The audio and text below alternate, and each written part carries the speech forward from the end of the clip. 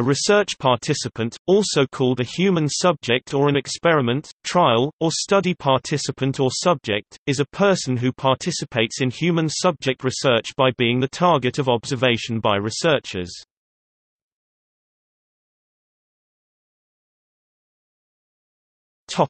Rights.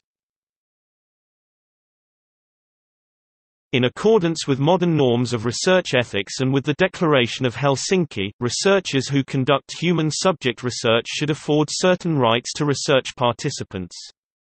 Research participants should expect the following: to be the target of beneficence, to experience research justice, to get respect for persons, to have privacy for research participants, to be informed, to be safe from undue danger.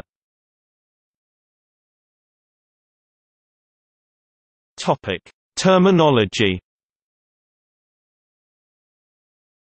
There are several standard themes in the choice of words: participant, subject, patient, control.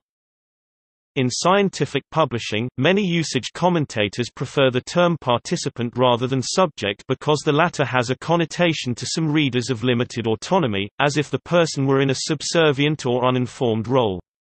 In contrast, participant connotes active consent, involvement, and awareness.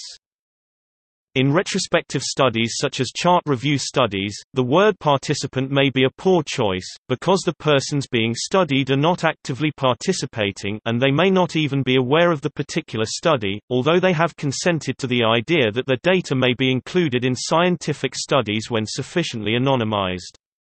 Therefore, replacing the word subject with participant is only conditionally, not universally, appropriate.